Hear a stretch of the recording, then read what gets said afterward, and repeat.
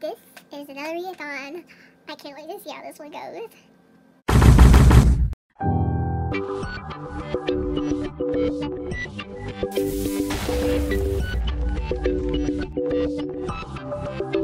Hello everyone, my name is Zaquira and welcome to my channel called ZaqLovesBooks. Today I will be announcing my second readathon that I am ever hosting. This readathon is going to be called Plug and Read-A-Thon. It's dedicated to all the electronic forms out there to read, like ebooks and audiobooks, because sometimes we're not all able to either get physical copies of books or we just simply like electronic copies. This readathon is based all on all that. This readathon will run from March 10th to the 16th, and I'll be co-hosting this with Kathy. I'm not gonna attempt your last name because I doubt I will correctly pronounce that, but her channel, and along with a bunch of more information on this readathon, like the Twitter, the reading challenges, and such like that, will be all in the description below so that you can follow along. And let's get started with the reading challenges. I will not give you recommendations here. I'll probably save that more for my TBR so that I can easily write that down and have that all prepared then. But here I'm most likely just going to give you examples on places where you can go to read some of these. You'll get more in a second. Challenge number 1 is to use your library services.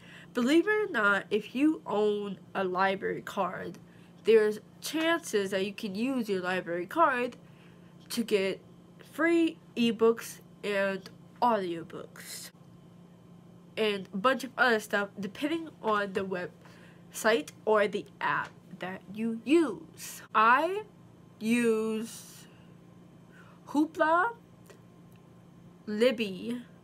I know there's Overdrive, but it's pretty much just a reader version of Overdrive so that you're able to actually read the books without having to go through Overdrive. That's just going to send you right back to Libby. There's no difference between them. This is a challenge because not all of us know this, and that's fine. That's why we use this as a prompt so that some people who are do or do not know will find out and they're able to actually know that you can use it. Challenge number 2 is to start a new or lesser read by you genre. It's pretty self-explanatory. Just read something in a genre that you either never read or you typically don't read.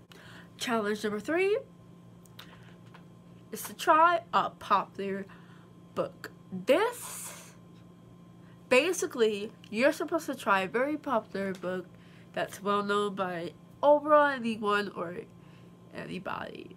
This works best if you're looking for audiobooks for. Typically, popular books are more quicker to become audiobooks because they're more popular, they're more well known, I guess you could say, and there's higher chances of a popular book becoming an audiobook just because it's popular. This helps more if you're like, I want to try a popular book, but I'm not one for more of an audiobook reader, much rather than a actual like reader. Either you don't have time to sit down and read, or you just like audiobooks. Either way, this helps perfectly fine. Challenge number 4 is reread an old favorite. Basically, you're supposed to reread an old favorite. Like, if you read it in a physical copy, try an audiobook copy of it rather than. And I know there's another readathon that you can obviously combine this with. I think it's the Read-A-Thon. I forgot who hosted it, but you can double readathons. just to let you know. because I've done that before. Even though it's kind of hard, and you gotta know where's your limit. If you feel like you can read one more, you can read books for more than one readathon, go ahead. No one's stopping you. Perfectly fine. Challenge number 5 is to try a web comic. Web comics are just comics that are made by web users. They're never typically published, like actually published, and they're more for online. It's very easier to find than you think. One website you can use, I think it's called Webtoon, and there's many others that you could find free web comics on. These web comics don't even need to be finished. They could be in progress, just as long as you take the time to read a webcomic. I don't know about you, but I love me some webcomics. It's just so nice to see the different art styles go with either if it's a slice of life, an adventure story, coming of age. No matter what it is, there's typically a webcomic for it. And there's even fan fiction web comics that you can, this probably counts for too. No judgment, do whatever, just find the web comic and enjoy it. So yes, this readathon only has 5 challenges for which you can double up, especially the first challenge. 1 through 4 can all be doubled up, can all be combined to each other, since you can find practically all books on that if you want to.